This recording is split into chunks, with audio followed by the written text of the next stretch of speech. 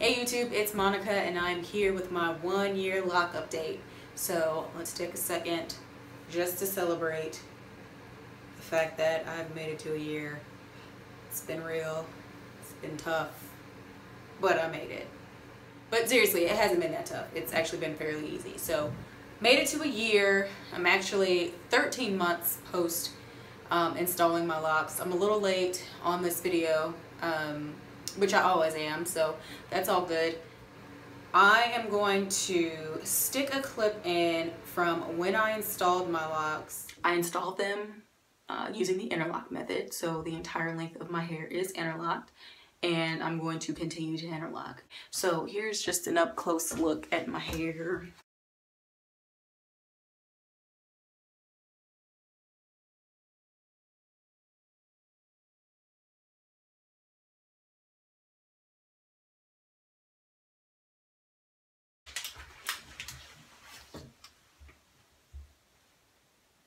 I don't know if this works, but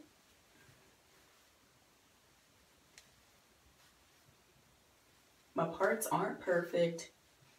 That's okay. To now, so you can see the difference. So I know there's a bit of a difference now because now my hair definitely looks more lock-like.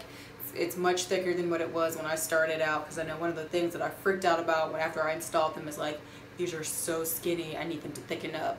And so they did thicken up, and I did get some length. And I know in the beginning of my journey after I washed my hair, I could not feel it on my neck. So I know that it is growing. It feels like slow progress, but it's definitely progress. So I'm excited about that. I am still using my handy dandy crochet hook or latch hook, whatever you want to call it. My regimen a year later is about the same. I shampoo when I can. I was going through a point where I was washing it like every couple days, once a week. I think I just went like 3 weeks without washing it. Don't tell nobody. And then I don't condition every single time, but I do condition my locks. So not at every time practice, but some of the time. I do use oils in my locks. I do try to keep it minimal though, because I don't like, and I have never liked for my hair or myself in general to smell like hair products. So I don't layer on products into my locks, and I just don't want that buildup either.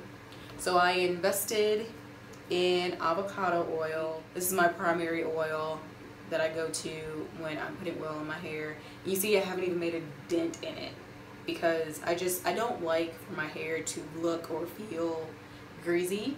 So I don't want to put my hand in my hair and come back and I can see oil. So I think that's too greasy. If it's sitting on top of your strands, that means it's not penetrating your hair. It's not really doing anything but maybe giving you a false shine.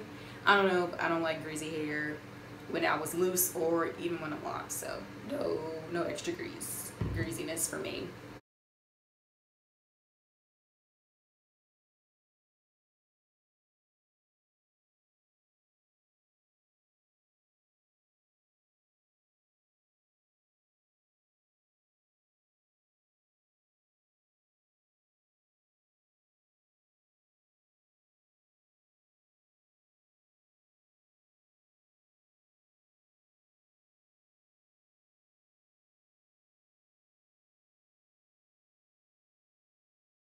I'll come close, try to give you a decent around the world of my hair.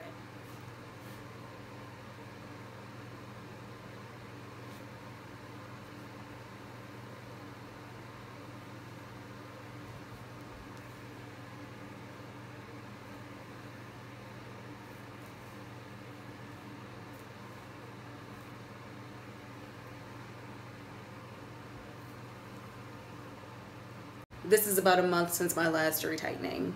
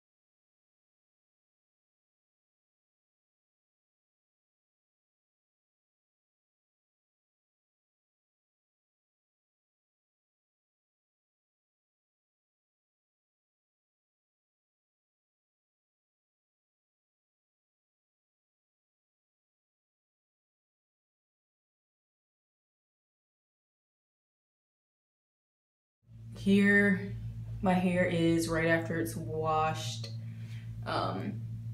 It's very, very wet, so it's hanging a little bit longer than what it normally would after it shrinks up. So once it's dry, I'll come back and show you what it looks like. But starting to get some hang time, y'all.